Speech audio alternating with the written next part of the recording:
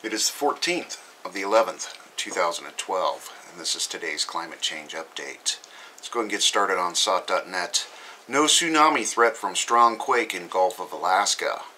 A strong earthquake in the Gulf of Alaska yesterday did not generate a tsunami, officials said. The quake, which struck at 10:42 a.m., had a magnitude of 6.4 and was centered 340 miles southeast of Anchorage at a depth of 34 miles, according to the USGS. Another earthquake, magnitude 6.0, off the coast of Chile. Brutus breaks snowfall record in Helena, Montana. Helena crushed a snowfall record Thursday and was on the way to doing the same Friday as a winter storm Brutus brutalized the town. Helena saw 8.8 inches of snow Thursday. The previous snowfall record for November 8th was 2.3, set in 1903. So the name storms, here it is, Brutus. Here's a disturbing story. Coffee beans in danger of extinction. That's right, coffee might go extinct. Climate change could kill off prized plants by 2080. A cup of morning coffee could get much harder to find and much more expensive before the century's out, thanks to climate change and the possible extinction of the wild coffee beans. Another 6-point that's the Alaska earthquake, 6.4. Hundreds of dead fish wash up in St. Peter's, Billabong, Australia. Norwood, Payam, and St. Peter's council workers are in the Billabong and St. Peter's Park early this afternoon removing the dead fish. They said a lack of oxygen in the water, and we've heard this over and over again. 50,000 dead starfish found on Irish Beach. Extreme weather conditions have killed tens of thousands of starfish and left them strewn across a sheltered beach. The most likely explanation is that they were feeding on the mussels, but it is a little strange that none of them were attached to mussel when they were washed in. So, big mystery starfish kill. That's crazy. And of course, researchers study groundwater inundation doubles previous predictions of flooding with future sea level rise. I don't think they're taking into consideration the weight displacement. Just another one of those studies. Venice, high water floods 70% of the city. Tourists attach plastic bags to their legs or stripped off to take a dip in St. Mark's Square in Venice on Sunday as rising seawaters surged through the lagoon city.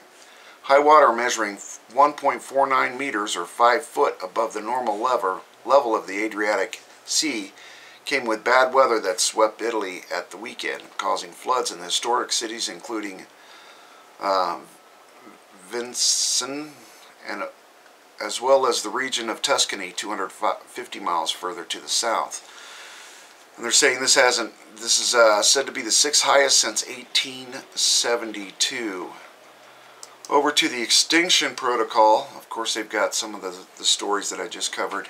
Ash emissions detected at Alaska's volatile Cleveland volcano. This volcano continues to be active. And of course, they don't have any monitors right there on this little island off the coast of Alaska. Researchers find undersea gas leaks off Israel's coast. A new geophysical study, the first of its kind in Israel, has uncovered a system of active gas springs in the Haifa Bay seabed at relatively shallow depths, only a few dozen meters below the surface. A study published in the journal Continental Shelf Research describes the entire system from its source under the seafloor through the natural gas springs emerging from the seabed. I'm sure they'll utilize that, and of course they've got the war stuff going on. Deadly Indiana blast puzzles officials and residents. They're not really sure how an explosion this big happened without anybody smelling gas, but they've already ruled out the meth lab and the bomb kind of scenario. And if you've seen pictures or videos of this thing, it's just amazingly huge. Over to the RSOE quick. Got some different things going on. Cold wave in India. Of course, more volcanic activity in Mexico, in the Popo volcano off of Mexico City. They're saying they had some light eruptions, that kind of thing, and they can see a glow in the dome right now. Landslide in Daly City, California. Apparently they had a huge water pipe bust uphill and they made it quite a mess. Over 80-year-old infrastructure falling apart. Earthquake in Myanmar. Where was that one? We've got another oil leak off of Nigeria. State of Akwa Ibom, the Mobile Producing Nigeria, NPN, Exxon Mobil, Uyo district. And they're saying they've got a leak out off the coast there. We've got several oil rigs kind of thing. They're saying it's only 50 to 100 barrels, but they're not quite sure yet. So something else to keep an eye on. Finally tonight, I'm just going to take you over to the E&E News, the nuclear stuff. Another mysterious explosion demolishes home in Indiana. Captain, no fire with blast. And they have a video on that. A lot of strange things going on in Indiana. I believe this is the 4th building to blow up in the last week or two. Official calls to my office going crazy about tremors in areas far away from the giant sinkhole. Resident, a lot of big quakes everywhere, like big ones. USGS says it's not happening. And of course that big sinkhole, everything's settling in, so we're definitely going to get some more activity. That's not over by any means. Radioactive tea leaves found over 1,000 kilometers from Fukushima, 80 becquerels per kilogram detected in western Japan. Government limits 10. And of course they're shipping this stuff out around the world if you're foolish enough to buy it. Sandy appears to have shifted the islands near New Jersey's Oyster Creek nuclear plant. Surge smashed through homes close by. Feds begin special investigation at the facility. And of course beach erosion happens all the time with hurricanes. They've been shaping our coastline since time began. So the beach has moved down a little bit. They're saying it's now past the lighthouse.